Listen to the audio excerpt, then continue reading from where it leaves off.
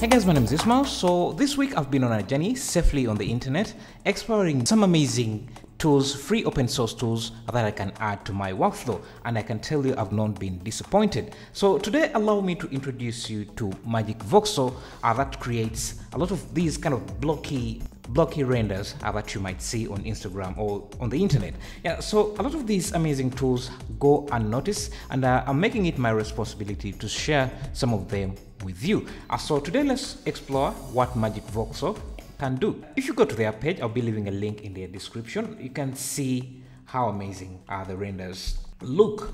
So I think this uses ray tracing. I've already downloaded the project here so that we can explore it, but I wanted to take a moment to just appreciate the kind of renders that their community has been able to make. And if you just look at their slider here, you can see some amazing work here. You may actually think that this was done in the traditional modeling, but this is all voxel modeling. Blender also has a voxel modeling feature. You don't model, but you can make a model through the normal way of doing things. Let's add a Suzanne head here. And if you add a remesh modifier, you have the option to use blocks here, which is basically the same as voxel modeling. So you can see you get the same thing, and I just change the depth here or the resolution of the boxes. And yeah, so this is the same mode of modeling, but this tool is a standalone tool that you can use to model. They have a really great rendering pipeline, I think, because you can see these really look very nice. And from this view, you can't really tell if this is voxel or just regular models, because they really look super realistic. The materials are good, except here this looks like a Minecraft kind of pull out. For some renders here are just spectacular. And look at this, the amazing detail that goes into this. And yeah, this scene here looks quite amazing as well. So, and you can also check out some of what the community is doing here, just to see. Yeah, so this is free. You download it from GitHub. So if you just click on download here, it takes you to GitHub, and you can download it directly there. So just select any of what you want to use here, either Mac OS or Windows, and you'll be able to use it. Yeah, so let's go in just to explore how this works. Let me first clear all of this.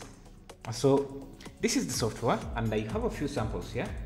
You can see if you select any of these projects, you can see some of the demo files.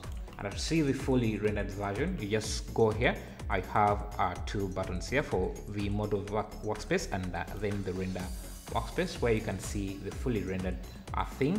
It uses ray tracing to render things. You can see these shadows.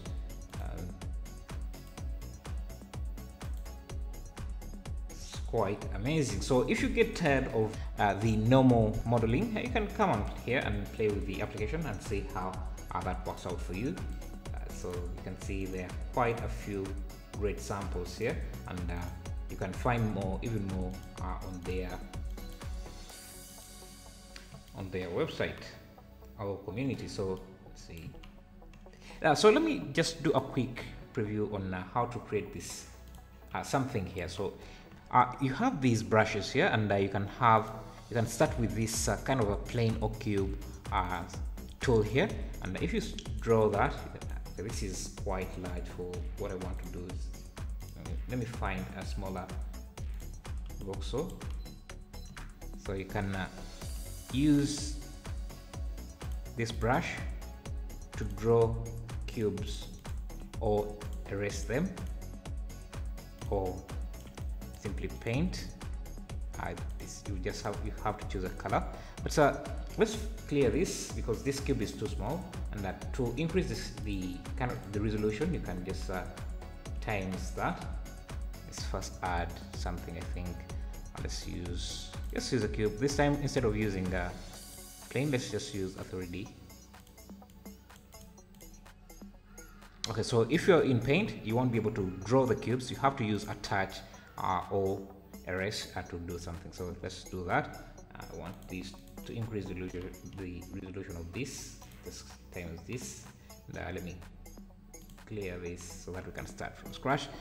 We want to do something like a simple room, so you can select attach and then a plane. Because we want to start to draw a plane, I'm not going to use this cube. I'm just going to use a 2D cube or a 2D plane. And let me select a more tandem color. I'll just draw one cube like that and then select this extrude tool so I can extrude it this way and then extrude it, just drag this way.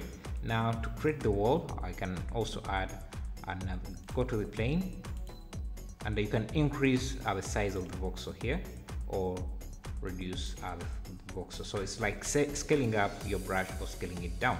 So we can do something like that and then get the extrude, drag and drag,